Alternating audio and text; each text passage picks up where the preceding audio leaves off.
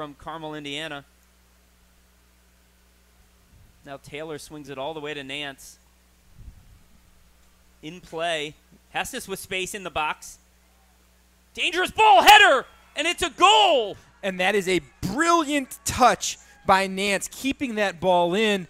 And it's the substitute Cameron Bell, I believe. But it's the vision of Hesnes outside of the right foot.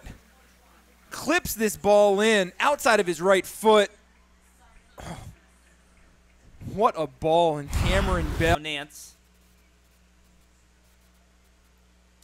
Nicopolitis punches still in play, and it's a goal from a narrow angle by Jacob Goodall.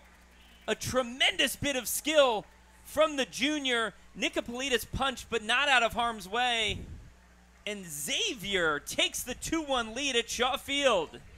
Yeah, and that was started with composure from Adam, and this ball floats to the back post. Nicopolitis got a hand on it, but didn't get up quickly after he went to the ground. And from a tight angle, Goodall basically roofs one and gives Xavier a 2-1 lead with 12 minutes to go. The Hoyas. Nance and Hesnes and Nance. Nance plays it. Header in the net. Unbelievable. Xavier has taken the lead again.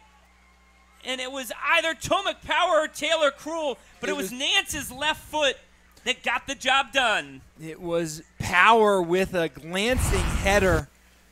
It's Matt Nance with a left foot, a delicate ball, and just a flick header at the 6, unmarked.